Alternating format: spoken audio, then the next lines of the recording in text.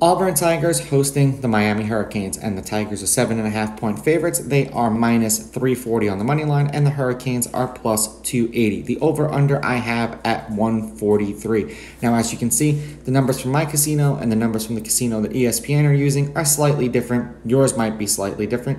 But let's get into it. Miami's on a one-game winning streak. They have covered the last 2 games that they've played. They are 7-2-1 against the spread in their past 10 games and 4-0-1 in those games in which they were an underdog. Now, Auburn is on a one-game winning streak. They covered the last game that they played. They are 3-7 against the spread and 3-6 in those games in which they were a favorite. Now, these teams haven't played each other. And over their last 3 games, the Hurricanes are averaging 72 points per game and giving up 72 points per game. Ironic. And the Tigers are averaging 75 points per game. Now, this is over their last 3. I wanted to keep it a little bit more recent.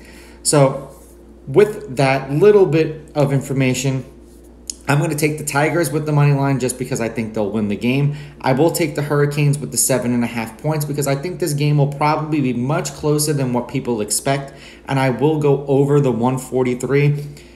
Probably this game will be closer to like 150. Let's see if I'm right. Let's see if I'm wrong.